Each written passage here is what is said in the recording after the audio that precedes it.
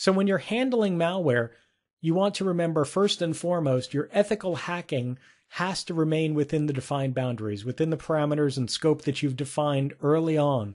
You know what systems you're going to compromise. You know what kinds of compromise you're allowed to perform and what kinds you're not allowed to perform.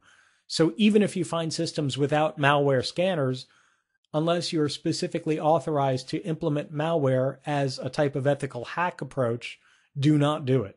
And even when you're allowed to implement malware, only do it in very, very isolated conditions, meaning a clone server that's in an air-gapped system, the system that's not connected to the rest of the network, a system that is cloned off and kept without a network card, or if it's on a network, it's on a network with only one other system and not connected to the backbone, not connected to the internet, not connected to even a proxy server, completely isolated, and then determine whether it's vulnerable to malware. That's the best approach. Otherwise, this thing could get out, and if it gets out on the target network, you may not be able to keep it within the boundaries. It's really hard to explain to a piece of code that you have an agreement with the chief executive officer that says that you're going to keep this malware on these systems within these hours. Well, the worm doesn't really care. It's going to go absolutely berserk on the network.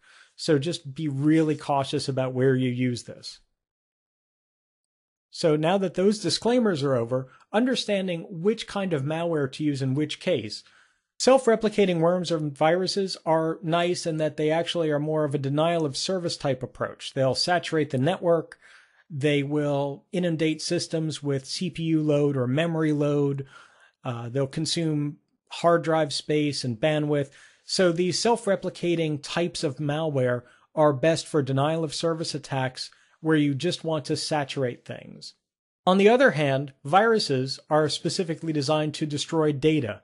So in a type of attack where you're trying to determine whether a system is vulnerable to data loss or data corruption, data manipulation in any way, or even just simply getting taken offline entirely, not just a denial of service, but a system compromise of a widespread nature, viruses might be the right way to go.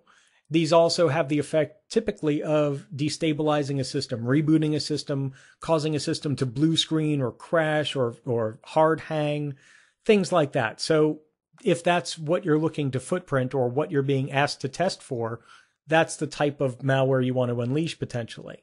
And then Trojans, again, are more of a subtle, more of an elegant type of attack where they're useful for things like capturing user activity, monitoring a user network utilization, reading confidential email or files on a user's machine. Most common on things like, well, our executive suite is protected really carefully, or this engineering group over here handles sensitive data, and we want to ensure that there's no compromise against the data in that engineering group.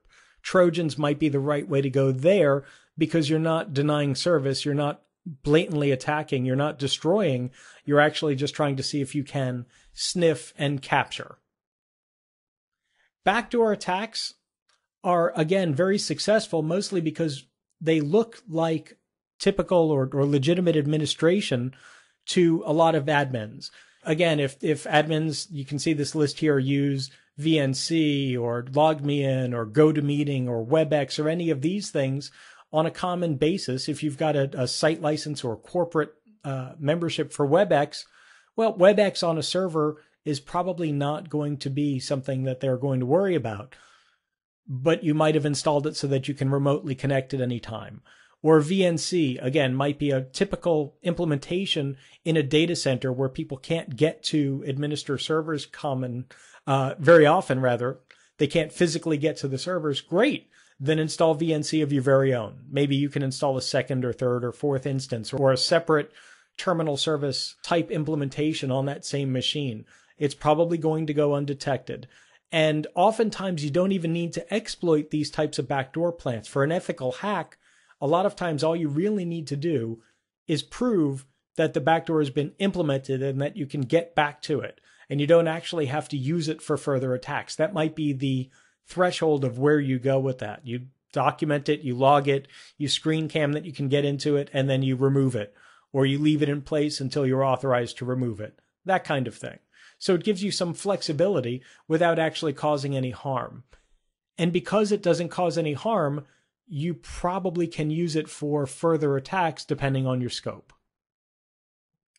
Remember that covering your tracks consistently is an important goal throughout the ethical hacking approach. So using malware to actually erase evidence of your intrusion is kind of nice.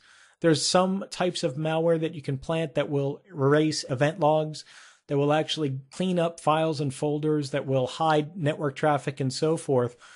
For example, a proxy server might do a really good job of helping you tunnel through a sensitive area of the network without leaving any trace or without being detected by intrusion detection systems or intrusion prevention systems on the network. So preventing any evidence from getting left in the first place or erasing evidence that's there is another interesting use of malware. It really entirely depends on the payload you select. Not so much whether you can use malware, it's what type of malware do you use. And in this case, Trojans are typically the most common because they're the ones that are going to be a little more elegant and can, over time, monitor for and get rid of evidence. Ultimately, the results of planting malware are going to be potentially, the most common one certainly is data destruction, destroying systems, destroying data, wrecking systems, trashing servers and networks. That's the most common type of perception of malware attack. And certainly without the knowledge of what to do and without really careful steps, it's really easy for malware to get out of control and actually commit a lot of destruction.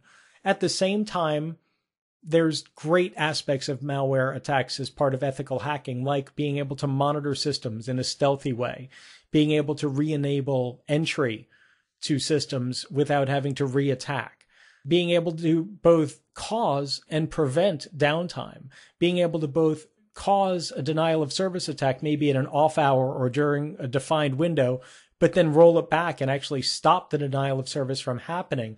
Those are all potential effects of planting malware. From an attacker perspective, malware is almost always used to cause direct, immediate harm, like viruses and worms, but that doesn't mean that that's the only way it can get used. An attacker can use malware the exact same way you're using it for elegant attacks or re-entries. There's a lot of examples out there of malware attacks that have only enabled re-entry, and then the attacker never comes back because maybe they got scared, maybe they figured out that there was some monitoring going on, or maybe they didn't know their attack was successful. But that just shows you that malware can be effective as a stealth technology as well as a brute force technology. And then finally, one kind of final use of malware, I actually like to use malware in very limited scenarios for testing anti-malware solutions. So, for example, a company might hire me to come in and determine whether virus scanner or malware scanner A, B, or C would be the best for their environment. Well, certainly I'm going to check deployment. I'm going to make sure it deploys cleanly. I'm going to make sure it doesn't destabilize the system. I'm going to take a look at the company. I'm going to take a look at the reputation. But at some point, I'm going to want to install these things and then try to infect them. Try to infect the system that they're running on to see if they stop an attack, and if they do, how well they do against an attack. And in those cases, I need to use malware. I need to package up a Trojan. I need to actually use a construction kit to build some of these attack bits of code and attack the systems. In those cases, the most important thing I can do is isolate the test environment, actually get an air-gapped rig with clients and servers, whatever I'm going to need, get it on its own separate network or on no network at all, and then test the malware, test the actual solution by infecting it, and then finally actually wiping it out when I'm done, because there's some types of malware that can't be detected or can't be easily cleaned. And the only real way to do this is to actually nuke the site from orbit, to actually destroy the environment. That doesn't mean physically take the hard drive and chop it up with an axe. That probably means more delete the entire operating system, actually remove the partition, delete the data, all that kind of stuff, and get rid of it entirely so that there's no trace of the malware. But oftentimes that's really the only way to thoroughly test an anti-malware solution to ensure that it actually works. And depending on the solution, there may be an email-based solution or a firewall-based solution. Same kind of thing. I probably need to take that entire solution into a lab with clients, with servers, with some intermediate network, but again, isolated from the rest of the network, from the rest of the environment, unleash the malware there, and when I'm done, clean the whole thing up to ensure there's no remnants of malware that are going to come back and bite me. Remember that there's some types of malware that are self-replicating and autonomous and will just wake right back up and start attacking if I don't get rid of them completely.